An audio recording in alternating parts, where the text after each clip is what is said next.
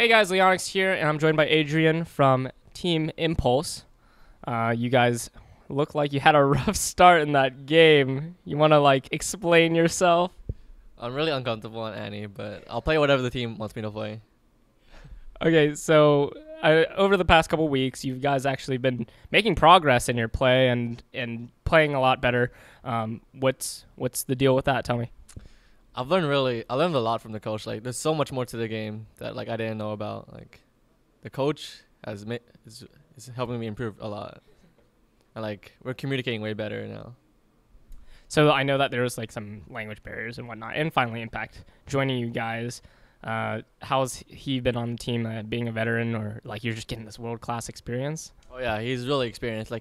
He likes to talk a lot. He likes to explain everything to us and take it really in depth and try every possibility. He brings a lot of experience to the team.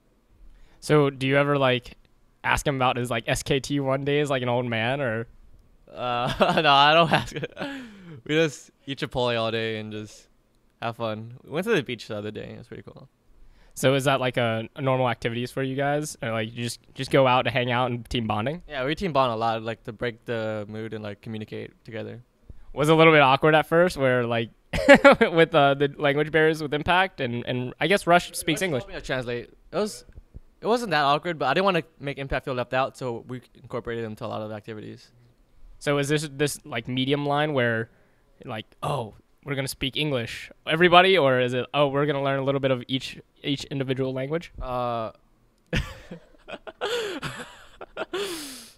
We shit talk each other in other languages.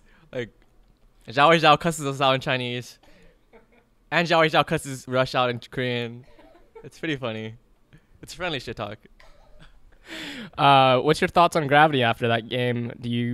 I don't know. Do you respect Bunny Fufu, or in the bot lane, or is there anyone that on that team when we're I still have land jitters? I really respect that team. It could have went either way. I think Bunny's still a great support, and I really like Keen. He's really a good friend of mine. Okay, so with that being said, I know that you're a little bit new in the LCS still. Couple lands here and there. Do you still have land jitters? Are you still comfortable on stage when people are kind of cheering for your team? I'm not as comfortable as I should be, but it's really nervous before waiting for the game. But once I'm in, I'm fine. Pre-game.